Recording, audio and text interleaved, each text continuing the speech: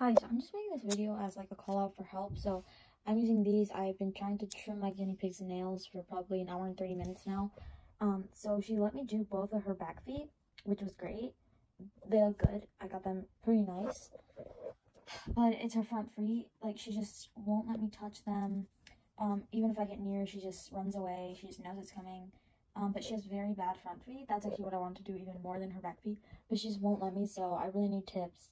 And also, so we'll show some photos of her feet, so you guys can see what it looks like. But I just need help. Thanks.